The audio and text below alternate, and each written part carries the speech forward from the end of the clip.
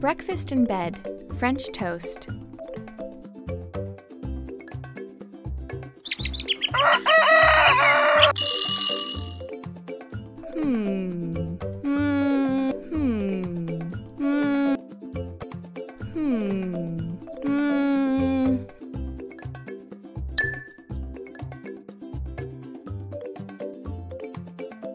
Everybody loves to be spoiled with a delicious breakfast in bed on special days. Try making this yummy French toast served with blueberries and maple syrup as a treat for someone you love.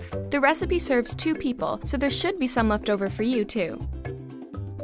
You will need 4 large eggs, 8 fluid ounces or 240 milliliters of milk, a 1/4 teaspoon of ground cinnamon, 4 slices of thick white bread cut into triangles, 2 tablespoons of sunflower or vegetable oil, 3½ ounces or 100 grams of blueberries, maple syrup to serve.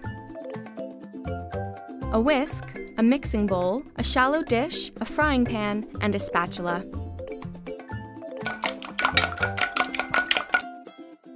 Crack the eggs into the mixing bowl, add the milk and cinnamon, and whisk it all together. Pour the mixture into a shallow dish. Soak the bread for about 30 seconds in the mixture. Ask an adult to heat ½ a tablespoon of the oil in a frying pan on low heat. Carefully place 2 triangles at a time into the pan.